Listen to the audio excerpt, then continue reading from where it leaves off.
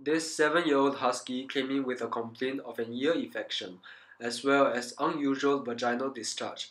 What is causing the vaginal discharge? How do we treat the ear infection? Watch this video to find out. This is a Be Kind to Pets veterinary educational video sponsored by Toa Payoh Vets. First of all, we need to sedate the husky with an injection as she is very nervous. Sedation will make sure that she does not move around during the procedure, making the treatment easier. Here is the footage of the injection.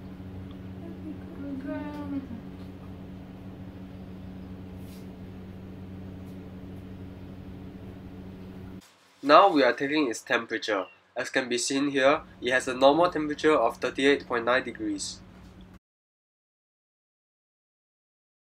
Here's a diagram of the canine ear.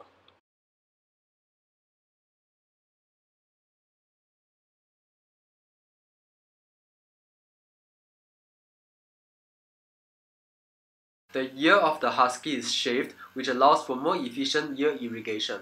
It also allows us to see the pus in the ear more clearly. Inside the infected ear, there is a lot of pus, and this will cause discomfort and hearing problems.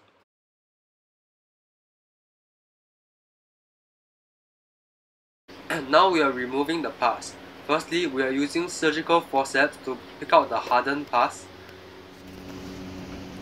And now we are doing irrigation to wash out pus. We are doing this 10 times to make sure that the ears are completely cleaned up.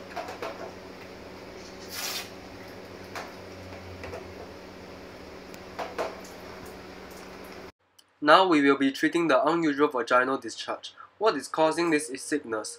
This sickness is known as pyometra, which is the bacterial infection of the uterus, causing the uterus to be filled with pus, and this is causing the vaginal discharge. First of all, we will be collecting its blood. This is part of the pre-operation and it is part of the health screening of the dog. Here's the footage of blood being collected from the husky.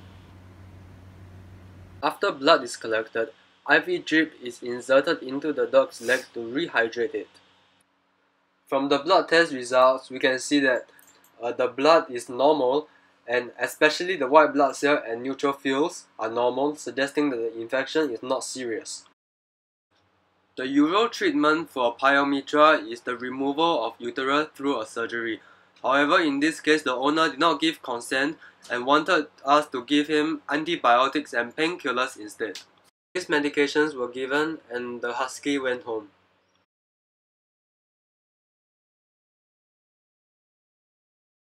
The 3rd of September 2017, this husky came back again because the owner could not feed the medication, and it's also got the ear infection. They can't clean the ears or give ear drops, so we need to sedate one time.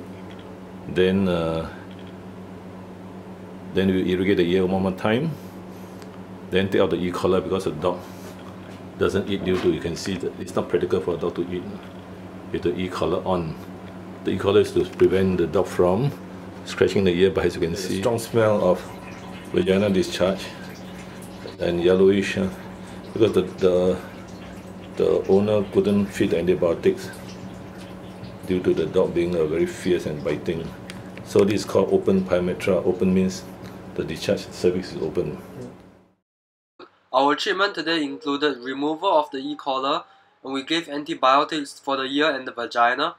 And since this is a very fierce dog, our advice was to crush the tablet of the antibiotic and put it inside the food.